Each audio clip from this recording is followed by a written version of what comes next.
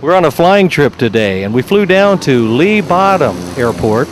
We're just south of Hanover, Indiana, and we met up with Sam Lyons. And Sam, you're well known in the aviation community for your artwork, and been doing it a long time. Sam, what inspires the artwork you do? Well, number one, coming to a place like this, which is a lot of fun, and I bring my camera, needless to say, walk around and take pictures of all the neat airplanes that I can, and add it to the stack I already have that's about this tall of all the photographs I've taken. But coming to these things is really what turns me on about aviation and doing the paintings of the airplanes and stuff. Well, what's interesting, Sam, is you actually make your living doing this, but you do it all in the realm of aviation art. Well, I've always loved aviation. My dad flew in World War II, flew B-24 bombers. So I really, from the get-go, have enjoyed airplanes. When I was growing up, my dad and I built models and stuff, and so we had a great time with flying model airplanes and things. And then when I guess I was probably 5 years old, my dad went out to the airport with me and got me a ride in a Stinson that a friend of his owned.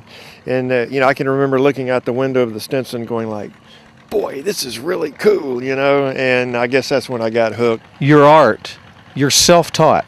You didn't major in art. No, I majored in biology, of all things, but I always liked art, and I remember running into my old college roommate after several years of being out, and I was doing this, and he said, I look at what you do, and I think back, and he said, I remember you used to make A's on all your lab book drawings when I draw the dissected things, and he says, I think you figured out what to do with that, which way to go. So that was really neat, Where do the ideas come from?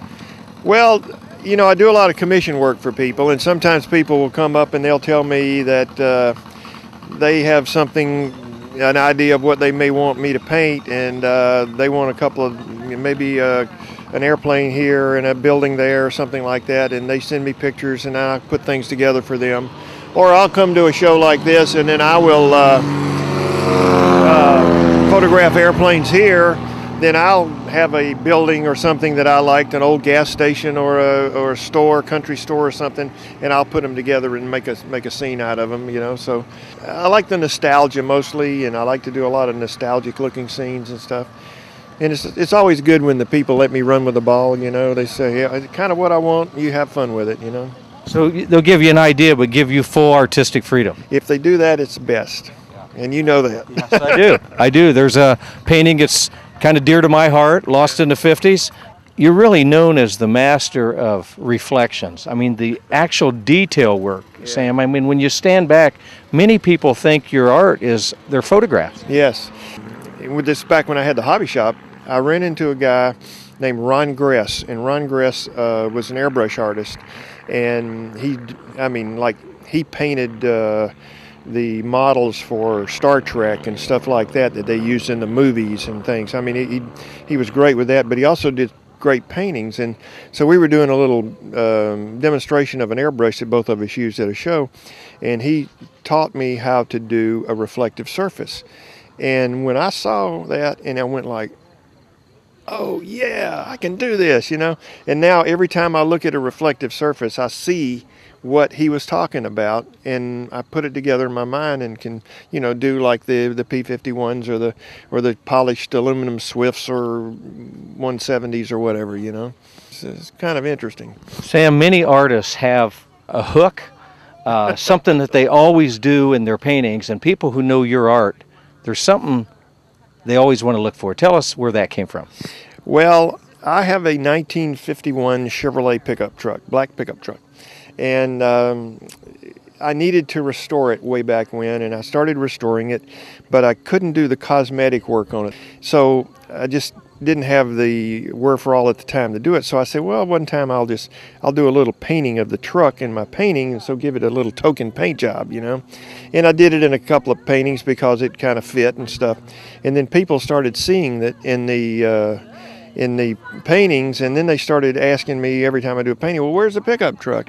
So then I started having to put it in the the paintings, and finally it became like one of my trademarks. So now if you look at any of my paintings, you can find the pickup truck somewhere in the painting. So you have a website? Yes, we're at lyonsstudio.com, lyonsstudio.com, and everything's on the website. We just actually right after Oshkosh this year, upgraded our website, and it's a lot more user-friendly, and we got a lot more visuals on it now. And also, my wife Mindy puts out a monthly newsletter that if you go to the website, you can sign up for the newsletter, and it basically just tells where we are, where we've been. Like at a show like this, where we are now, she'll take photographs and do a little log, and so the next newsletter will have pictures from this show of people we met, people we talked to, and what's going on, where we're going to do, what's new coming out, that kind of thing. Every year you have a big display at Oshkosh and also Lakeland, Florida at Sun and Fun. That's correct. Yeah, we have a big presence at both of those places. You have artwork around the world. Oh yeah. We actually have one couple that comes. They come about every 3 years. They'll come to Oshkosh. They always buy something and take it back to Australia. And we have people from Germany, South Africa. We just sent 2 canvas prints to a guy that we met at Oshkosh from Singapore. And something special coming up, Sam. The state of Georgia has the Georgia Aviation Hall of Fame. Yeah. And I wanted to bring it up. It's coming up soon. You're going to be inducted, I believe, the first artist to be inducted in the Georgia Aviation Hall of Fame. What an honor. Oh, tremendous honor. Yeah.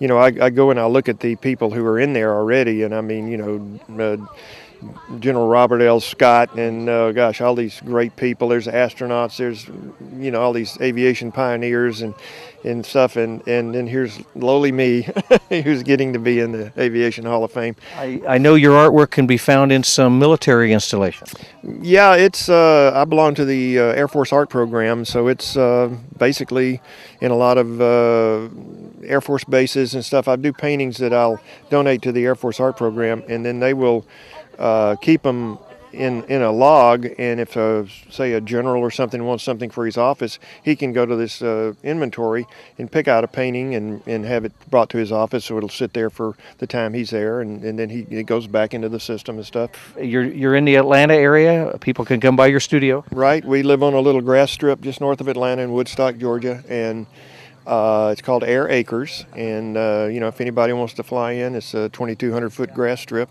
And they can call us, and we'll give them the high twos to get in and out of there. It's a real honor to talk to you and have you on today. Great show, great to be here. Just keep up the good work. Thank you, appreciate it.